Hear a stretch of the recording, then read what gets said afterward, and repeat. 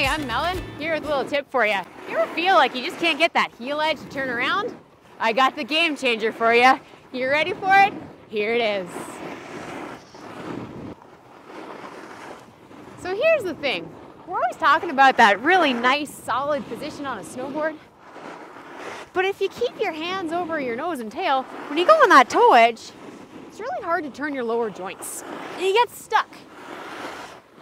So if I keep my hands all over my tip and tail, it just blocks off my ability to keep turning my legs and then get any power out of that heel edge. But if I let myself open up a little bit more, my zipper faces towards the nose of my snowboard, my hands kind of open up over my thigh and the inside of my heel edge, then my knees keep moving and I keep turning that snowboard and it feels great. So you can see here that by letting my shoulders open towards the front of my snowboard, the zipper of my jacket faces the nose of my board. It really lets me turn my hips, my knees, and crank out the end of that heel edge turn, feeling great.